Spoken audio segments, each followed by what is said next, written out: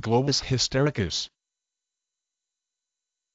Globus hystericus, the sensation of having a lump in the throat when there is nothing there. Sometimes simply called globus. Globus hystericus is a symptom of some physical disorders such as reflux laryngitis, as well as a classic sign of hysterical neurosis, a psychosomatic disorder characterized by a change or loss of physical function such as blurred vision or paralysis of the legs that suggests a physical disorder but instead is an expression of a psychological conflict or need. Globus is a Latin word meaning, not surprisingly, a globe or sphere. The adjective is globoid or spheroid. G-L-O-B-U-S-H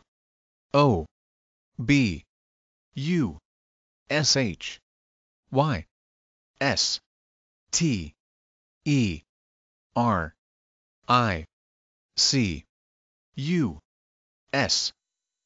Globus hystericus.